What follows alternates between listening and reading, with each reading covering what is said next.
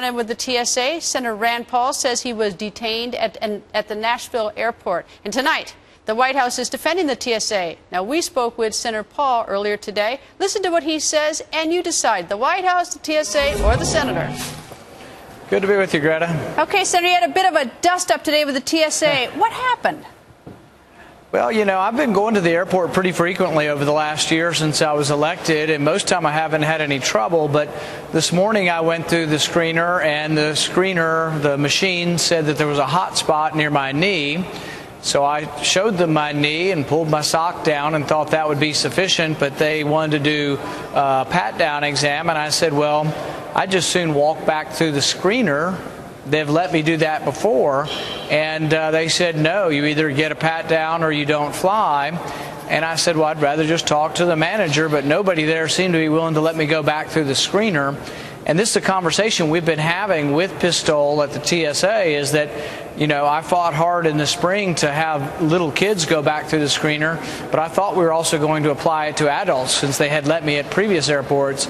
The bottom line, though, is I think in order to travel, we need to have some dignity. We can have security and dignity, but the TSA needs to do a better job.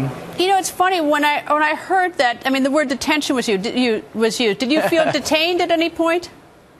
Well, yeah, I was detained in one of those little clear cubicles where they detain you, and I was very aggressively told not to leave the cubicle. So in my mind, I felt like I was being detained because I did step out of the cubicle one time to talk to the TSA, and I was very forcefully told that I needed to re-enter or face more serious repercussions. In fact, when I wanted to use my cell phone to call my office, because I was supposed to be here for March for Life rally on the mall area, and tell them that I wasn't going to make it, they told me that now, because I had used my have a full pat down, and that to me I took as a threat, and I didn't really take that very well, that they were going to punish me for using my phone. You know, in a sort of a twisted way, Senator, I'm happy this happened to you. And the reason, let me tell you why, is because, you know, many of us travel a lot, and there are so many things we need to fix about this system. We need to be secure, but there's so many things, and you actually are in sort of a position to fix this because your experience is, not unlike a lot of other experiences around the country where the system isn't working perfectly. Well, I think all Americans, I don't want special treatment. All Americans should be allowed to choose pat down or go back through the scanning machine. The other thing I learned today, and several TSA officials told me off the record, that the scanning machine sends a false positive signal so they can randomly pat down people. And I was told that's why it was positive, and then they finally let me go back through the screener about an hour and a half later, and it was negative. So either the machine is not very good, or they're programming in random screenings, and a couple of them off record told me, yes, I probably was being subjected to a random screening, but they're kind of tricking the public into thinking, oh, you set off the buzzer, so we don't have a choice in doing this random pat down. And I don't think the random pat downs are making us any safer. I want to know where the Middle Eastern students are that are here visiting our country. Are they in class? Are they going to class? If they get on a plane, if you've been to Yemen twice in the last 6 months, I want to know who you are and know more about your travel. But most American citizens need to go through a relatively easy security process that's not too invasive and doesn't take away our dignity. I know that you said you don't want to be treated differently from anybody else, but at any point or any time did anyone recognize who you are and think, oh no, that's a U.S. senator?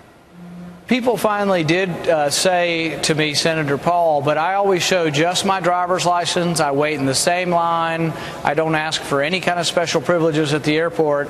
And even when they brought me back in, I had 15 minutes to make the flight. Now they were trying to let me skip the line. I waited in the line the whole time because I don't want people to think I'm trying to get something different. What I'm trying to get is a system for frequent travelers of any sort and all stripes. I want to make it easier for you to get through the airport. You know, the fact that we're taking an adult diaper off of an 88-year-old woman, the fact that we take a diaper off an 8-month-old girl, the fact that we're doing invasive exams of 6-year-old girls, it needs to change. They're changing some of this, but only when we really tell them that we're upset. So I think Americans need to, when they go to the airport, the next time the buzzer goes off, Americans need to say, I want to go through the screening again to make sure your screening's working.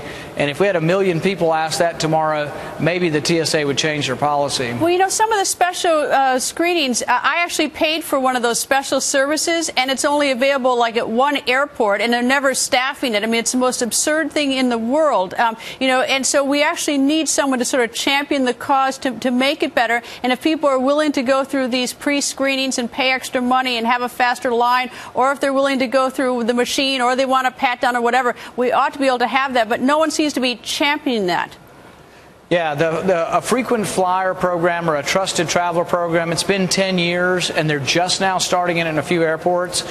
The private programs where you could buy and get your background check done, they didn't work also because they still sent you through the same security. You didn't get a faster line, and you didn't get to keep your shoes on or your belt on. You were still going through the same process, and it didn't speed up anything.